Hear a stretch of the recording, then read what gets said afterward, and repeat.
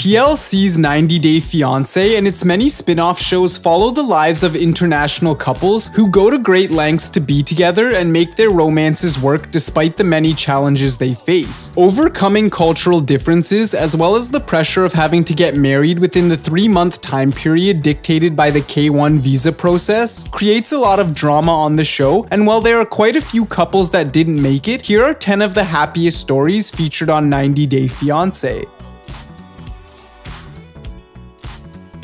Season 5's Evelyn Cormier from the small New Hampshire town of Claremont and David Vasquez Zermano from Spain met after David discovered Evelyn's band on Facebook and sent her a message. He was 27 at the time, while Evelyn was only 18, and the age difference was not the only challenge the couple faced. They clashed over differences in maturity, wedding planning, and their respective ideas about living in a small town versus moving to a bigger city. They did agree on staying virgins until marriage though, due to their Christian values, and eventually settled their differences and got married in October 2017. A couple of years later, these two are still going strong, with David having supported Evelyn on her American Idol journey where she advanced to the top 14. Despite not making it into the top 10 of season 17, Evelyn is still recording and producing music, and it seems like she and David are still very much in love and enjoying life as a married couple.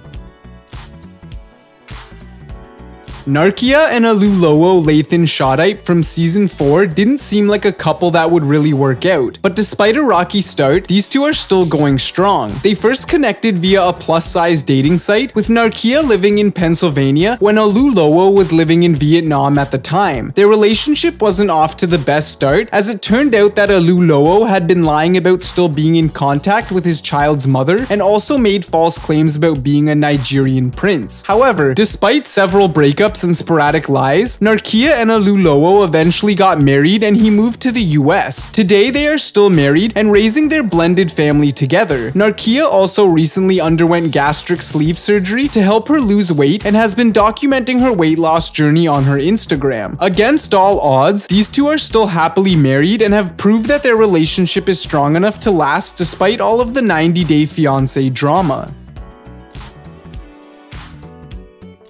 Moldovan Andre Castrovet was living in Dublin when he met Elizabeth Pothast, and while they instantly felt a connection, it was also an immediate clash of cultures when Andre met Elizabeth's family. With Andre believing that a woman should be more submissive to her husband, he didn't want Elizabeth to go out alone, while her family strongly disagreed with this belief. However, the couple stuck together despite the lack of support from some of Elizabeth's family members. Ask him for a job. I don't want to ask for him for a job. Because of your pride and your ego, you refuse. No, I'm gonna. And I'm over here stressed out and pregnant and have all this weight on my shoulders. Don't terrorize me with your pregnancy.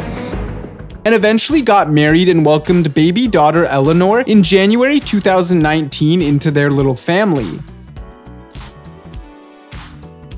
Melanie Bowers and DeVar Walters met when she was on vacation in Jamaica and soon appeared on season 3 of 90 Day Fiance. Like so often, Melanie's family was a bit worried that DeVar was only trying to use her to come to the US and then leave her once he had enough money to send to his family back home. However, Melanie trusted DeVar, and the fact that he made a lot of effort with her son from a previous marriage, Hunter, confirmed her decision to marry DeVar. Despite some ups and downs, Melanie and DeVar are still happily married, and in November 2017, they welcomed daughter Ava into the family. Proud dad and husband DeVar regularly posts pictures of his little family on his Instagram that should silence even the last skeptics.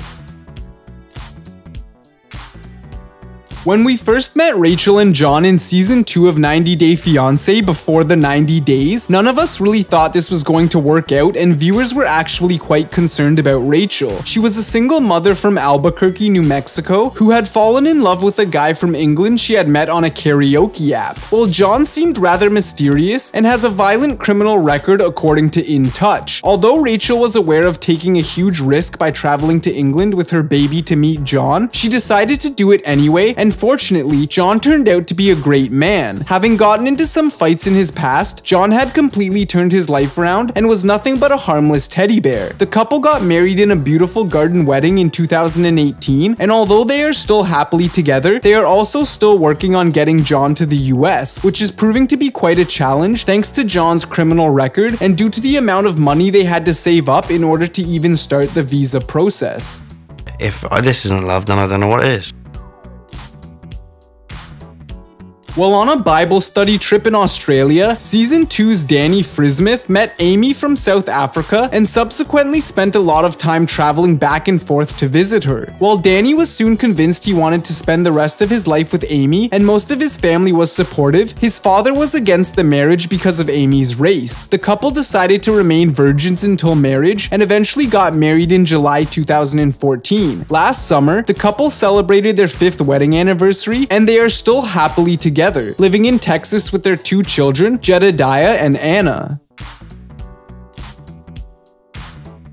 Lauren and Alexei Brovernik appeared on Season 3 of 90 Day Fiance after Alexei had proposed to Lauren after spending merely 10 days together in Israel. Their relationship had a rocky start with Lauren moving back in with her parents in order to save money before their wedding, and they faced further trouble when Lauren tried to convince her future husband to start modeling, something he did not want to pursue. However, they eventually managed to overcome all these issues and now live in Fort Lauderdale, Florida, as we learned on the follow-up episode of 90 Day Fiance Happily Ever After. In October 2019, the young couple announced that they were expecting their first child and recently revealed that the baby will be a boy due to be born in May.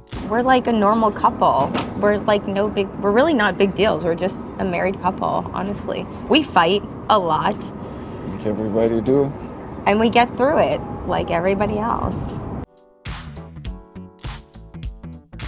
While on vacation, Kalani Fagata met Asulu Pula in Samoa, and they immediately had a connection, so Kalani decided to lose her virginity to Asulu. Soon after their relationship began, she became pregnant with their first child, Oliver. Kalani gave birth to Oliver back in California, while still in a long-distance relationship with Asulu. Her protective family wasn't thrilled to find out about Kalani's unexpected pregnancy, especially since they had never met the father of the baby. Kalani's sister was also convinced that Asulu was not the right person for Kalani due to his absence during the early months of Oliver's life, not to mention infidelity accusations and his maturity level. Although their relationship wasn't off to the best start, Kalani and Asulu got married in September 2018, and while filming Season 6 of 90 Day Fiance, Kalani became pregnant with their second child, Kennedy, who was born in May 2019. In September last year, the couple celebrated their 1-year wedding anniversary, and videos and photos that Kalani often shares on her Instagram show that they are a very happy family.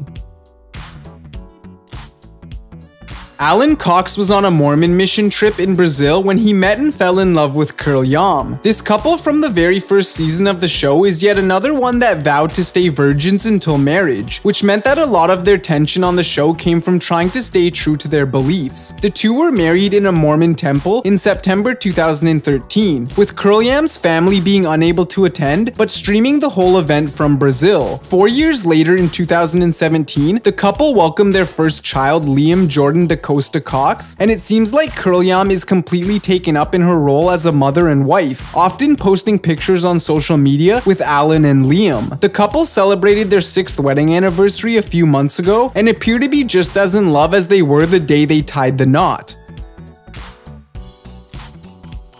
Kyle and his Thai fiancée Noon seemed to have an instant connection from the very moment they met. Viewers loved the way they hugged and cried at the airport at the beginning of their 90 days, and the fact that Kyle could open up to Noon about his problems with his parents and count on her support showed that these two truly cared for each other. Unlike so many other couples on the show, there was little drama with these two, and they actually faced some shockingly normal problems, such as Noon not being too happy with Kyle's dirty bachelor pad, or Kyle's mom being rude to Noon and asking her if she was only marrying Kyle for a green card. However, all in all, this couple got through the 90 days rather peacefully before getting married at the end of Season 3, and they are still together today, often sharing pictures of their life together on Instagram. Thank you for checking this video out, and don't forget to smash that like button and also subscribe for new videos every day. Turn that bell notification on and comment down below that you subscribed, and we'll make sure to reply and thank as many of you as we possibly can. Once again, thank you for watching and see you next time.